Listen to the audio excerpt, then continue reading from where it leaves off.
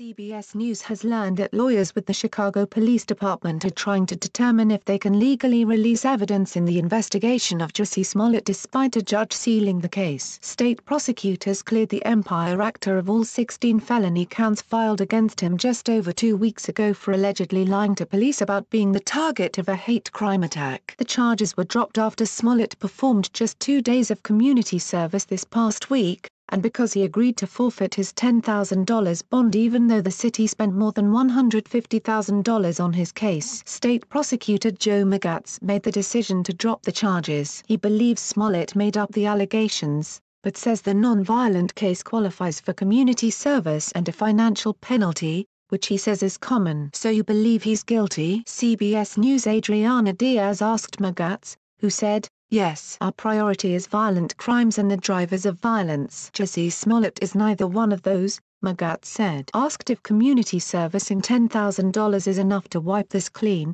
Magatz said, "I feel that it is." Smollett has denied all of the allegations. Chicago's mayor and chief of police expressed outraged by the stunning reversal. Mayor Rahm Emanuel called it a whitewash of justice, and Chicago's police union wants the Justice Department to investigate. Mr. Smollett is still saying that he is innocent. Still running down the Chicago Police Department. "How dare him," Emanuel said. "This sends an unambiguous message that there is no accountability and that is wrong." Chicago Police Superintendent Eddie Johnson said his department was blindsided by the decision. "It's Mr. Smollett who committed this hoax, period. If he wanted to clear his name, the way to do that was in a court of law so that everyone could see the evidence," Johnson said. Smollett's attorneys said his record was wiped clean of the 16 felony counts of disorderly conduct, each punishable by up to 3 years in prison. The actor remained unapologetic while maintaining his innocence. "I have been truthful and consistent on every single level since day one,"